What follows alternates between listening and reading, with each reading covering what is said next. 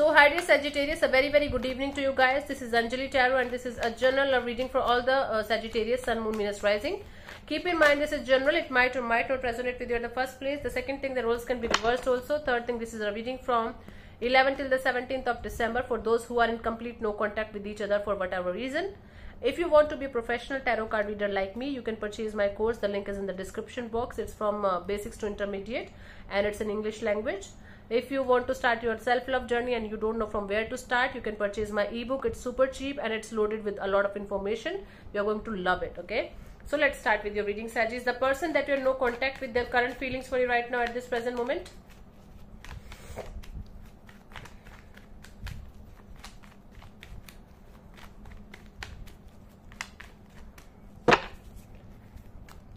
We have the Magician, the Six of Cups, the Chariot. Wow.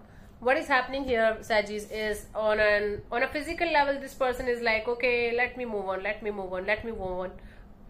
On an energetical level, they're still manifesting a reconciliation, coming back together.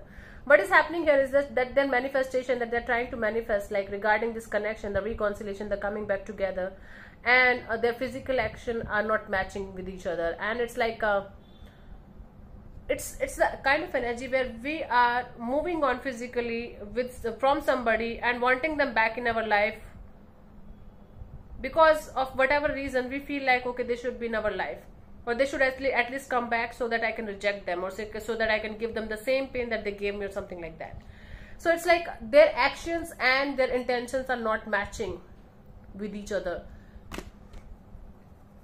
For some of you, this person might be manifesting like completely walking away, completely moving on from the situation, but deep down of their subconscious mind, you are still there and they're still wanting this energy back in their life, like with you, the way it used to be at some point of time. What the hell? It's like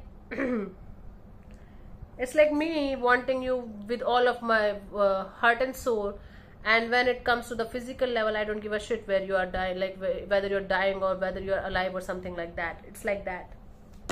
This is what is happening with this person. Their ego is telling them not to go back to Sagittarius no matter what. The heart is telling them manifest them back in your life because it was beautiful. Okay, let's see what this person wants from you. What are their intentions? Yeah.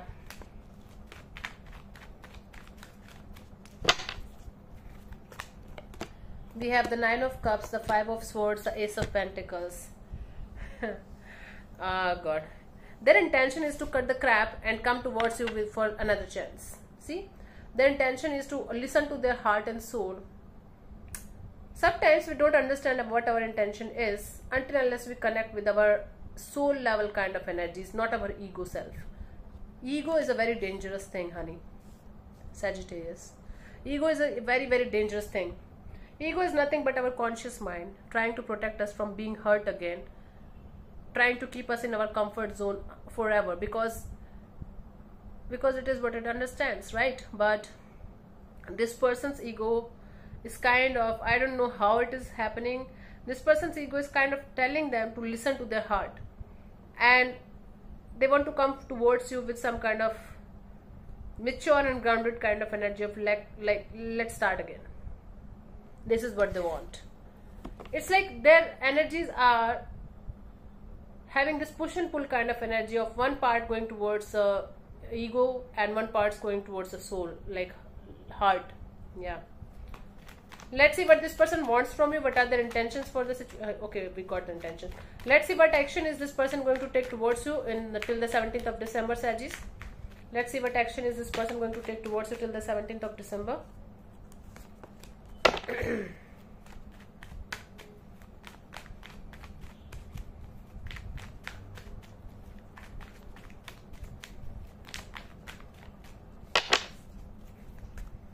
We have the Two of Cups, the Fool, and the King of Pentacles. The outcome is very good, very good.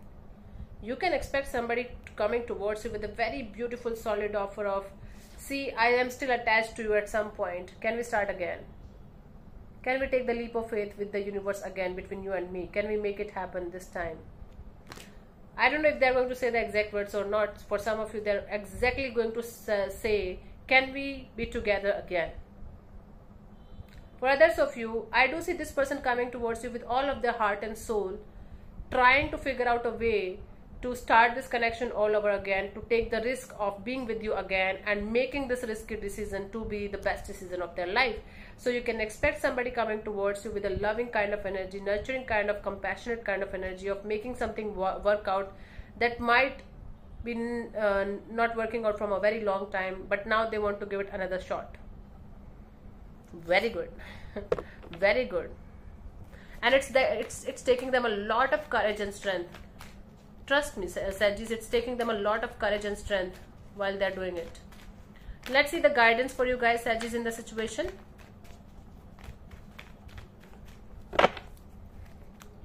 We have the Hierophant, the Six of Swords, and the Ace of Swords. The guidance here is before committing, before saying yes or no or anything like that to anybody in your life right now, in your love and relationship area, understand where you are coming from. The past baggage should be in the past. The clarity should be there, 100% clarity, 1000% clarity in your heart and soul, whether you want to be in a committed relationship or you just want a friendship kind of dynamic, or you want something that is going to be a friendship kind of energy that might turn into something else in the future. But whatever you are trying to understand, like whatever you are trying to achieve in love and relationship area, please leave the past baggages behind you and make up your mind completely about what exactly you want out of a relationship or out of a connection. Then only move forward. That is the most important thing. So thank you so much for tuning in, Sagis. I'll see you soon in the next video. Bye bye. Take care. God bless you. Namaste. Next is Cappy. So I'm just rehearsing. Yeah. Bye.